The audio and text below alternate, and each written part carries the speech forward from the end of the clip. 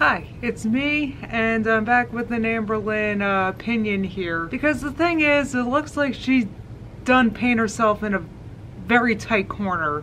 And I think that's why maybe she's disappeared for a bit and she hasn't uploaded in a while. And when that happens, people, or at least I know me, I'll worry. I'm like, well, what's happened to her? Is she in the hospital? Is she okay? Is she alive? You know, like, we worry because she's on the internet complaining about how she's worried she's gonna die, so you know, it makes me worry. And these are the types of things, what I'm talking about here, that really ticks people off and why people have a hard time liking her, to be honest, because she plays these games with her audience. And look, she has some supporters, she has a lot of supporters, and this is how opinions turn. I mean, has anyone heard about how Chris Hansen has been arrested recently?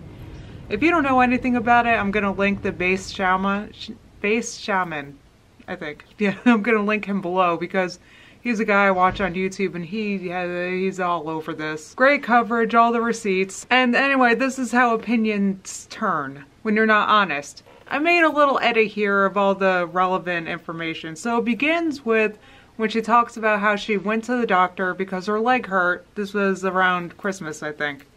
Once she finally looked at my leg and she listened to my symptoms, she was like, this is not a blood clot. This is not a blood clot. And I was like, not a blood clot. Thank God.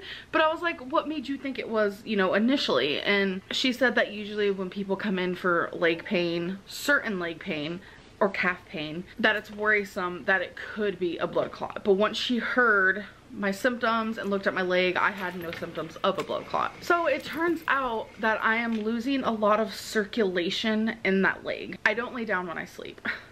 I talked to my doctor about that, and this too. You know me and my awkward self, I was like, yeah, I sleep when I sit up, and it's probably sleep apnea because, I mean, look at me, you know, I was just making stupid jokes. I'm just like, why do I do that when I'm nervous and like trying to just be dumb? Like, I'm just so dumb, like I can't. And she was like, yeah, that is sleep apnea. She made me realize, like, this is reversible. So to reiterate, she has calf pain because she's losing circulation in that leg, and her doctor said she also has sleep apnea. So this is back December something. I think a few days before Christmas, or I don't know. I'm not that good at receipts, but yeah, this was like last month. So let's proceed with this compilation of fail. Now, the next clip is from a great channel, CXNT. She compiles all the receipts. I mean, if you're a student of Amberlynn, this is must-watch material.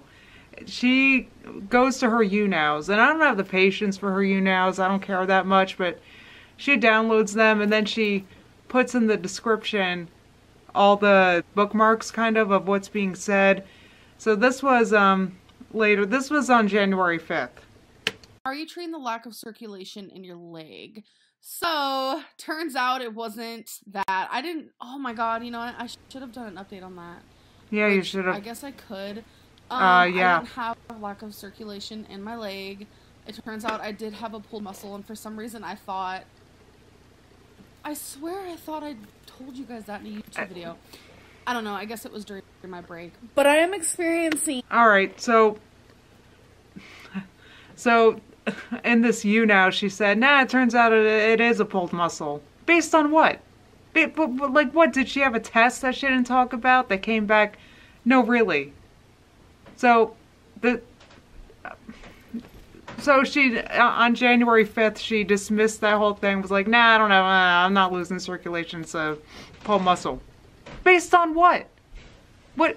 So anyway, so she says that, then she says that, and this is, a few days later, her goal weight is 400 pounds. This is from that video. She goes on to say this. In the same leg, some more pain, but higher up. I wasn't really going to talk about this, but I felt like maybe you guys should know. It's really hard for me to do anything that involves me moving my leg. I don't know what's going on. The pain is kind of cooking while near sitting my down. hip, and it goes to my thigh, to my knee, kind of like a, I don't know how to pronounce it, like a bursitis. I never know how to pronounce it. Where'd she get this from? Google? Is Google her doctor? What's that word? So, correct me if I'm wrong, please. A doctor so I don't know could. what's going on. So I'm actually going to be scheduling an appointment for a completely different doctor. I want to go for a second opinion because I don't know what's going on and I am very worried. So yeah, I'm going to be making an appointment very soon, like pronto. Yeah. Like if the doctor's office was open right now, can't wait to hear about it.